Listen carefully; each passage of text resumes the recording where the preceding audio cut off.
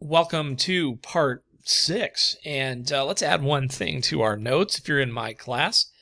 The dd command reads zeros and ones from the input device and writes zeros and ones to an output device. Let's get that in there. So the last challenge that I issued was to do a df-h, and you should have dev-sdb mounted in one location and dev-sdb2 mounted in another location. So let's unmount those drives. So we can use the umount command, and we can just go dev-sdb1, dev-sdb2,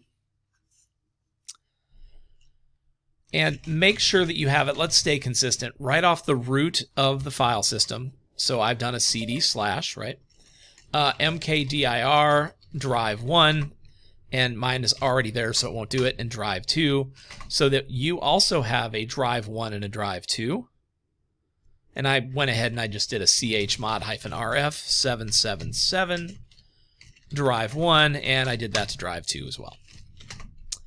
So if I do a df-h at this point, drive 1 and drive 2 are not mounted, but we have that 20 gigabyte disk we created way back when partitioned two ways. So let's make this persistent. If I were to mount, and you don't have to do this, dev-sdb1 drive 1, there it is, and I can access drive 1. I can access SDB1, but if I were to reboot the computer,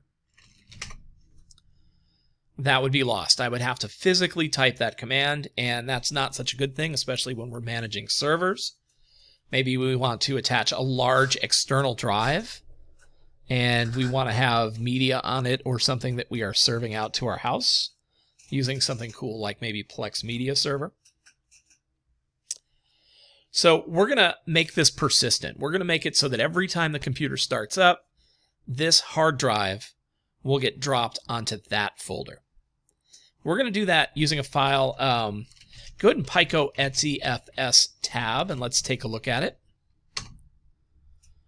And this etc fstab contains a list of persistent mount points. And this is one that we'll look at a security move for Cyber Patriot that'll help at the very end here. etc fstab contains a list of persistent mount points. So this file is going to contain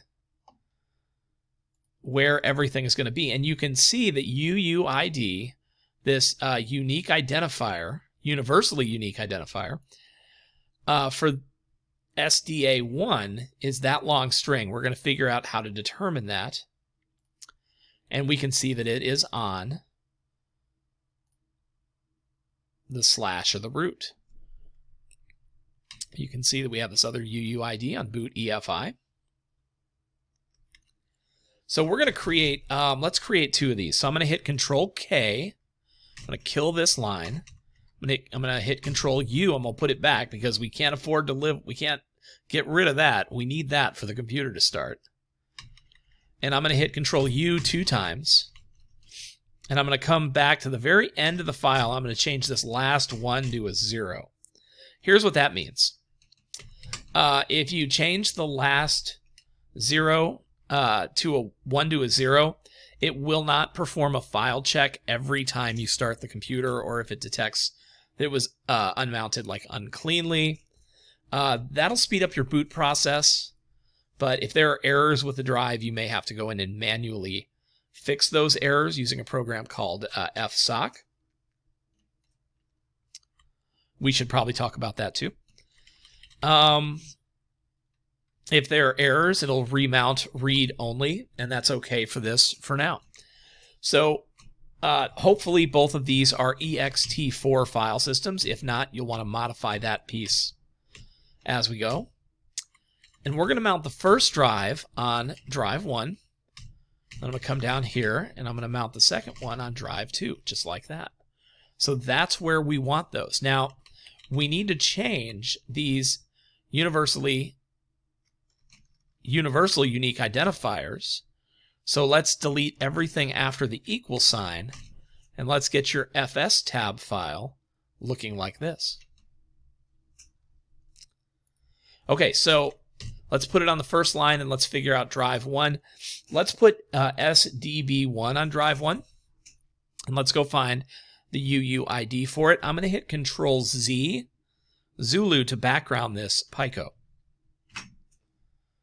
And you need to make sure that you're doing this as root, by the way. Can't write to fstab unless you are the root user or you're using sudo. The command we're going to run is blkid, and we're going to run dev sdb1. That'll give us the ID, the unique identifier for it. And here's our UUID. So I'm going to highlight this and I'm going to copy it. So this is dev sdb1, and we have located that with the blkid command. And let's go ahead and get that in the notes. blkid, identify the partition UUID.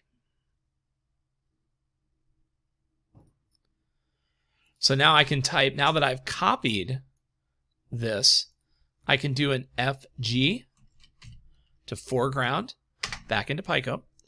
I can right click and I can paste that. And we are good to go. I don't think I need to hit tab. We're going to find out. We'll be able to test it before we reboot. I'll come back over here. I'm going to hit Control Z. We're going to do the same thing for dev SDB2. Copy that identifier without the quotation marks. Paste that in there. Let's save the file and then hit Control X to exit. All right, so if I do a df-h, you can see that dev sdb1 is mounted right now because I did that a second ago. So I'm going to umount dev sdb1. I'll umount dev sdb2 for good measure, just to make sure that these are not mounted. Now you want to test this to make sure it works. So the command is mount-a. And what mount-a will do is it will basically do what the computer does at boot. It'll mount everything that's supposed to be mounted. So I'll hit that, and then I'll do a df-h, and hopefully drive 1 and drive 2 are mounted correctly. So now every time you restart this computer, those partitions will be in those folders. Kind of a big deal when you add a new hard drive to a Linux machine to be able to do that, right? Let's look at a Cyber Patriot move inside of Etsy fstab. While we're here, let's secure shared memory, and we'll talk about what that is. Let's go down to the last line. So there's a special device on Linux. I'm going to do a Control Z to background here. And if I do an ls dev, just like that, the device is SHM, so dev SHM. And that is a shared memory device. And so this particular device is, it's a location where applications can share memory. And it's potentially exploitable. You don't want, for example, you don't want code to be executed there. Okay, so we want to protect that. And there's a standard move we can make here. And so I'm going to add a tmpfs tab dev shm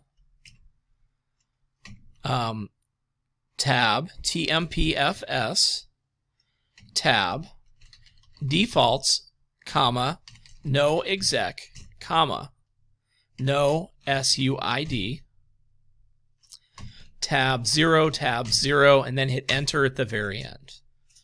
So that shared memory device where applications can share memory, you can see we've got our no exec here, no suid, and we've looked at that.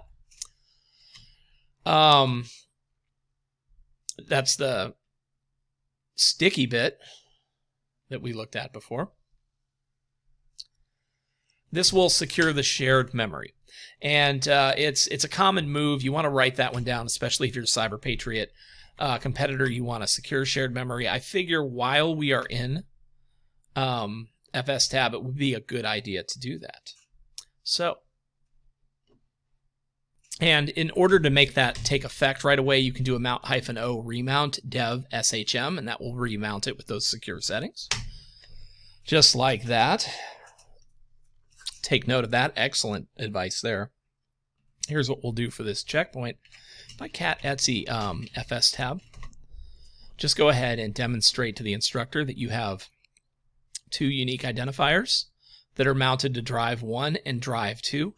And if we have that, you'll get credit. Here it is on paper. And that reads like this. Demonstrate that your fstab file has SDB1 and SDB2 set for persistence.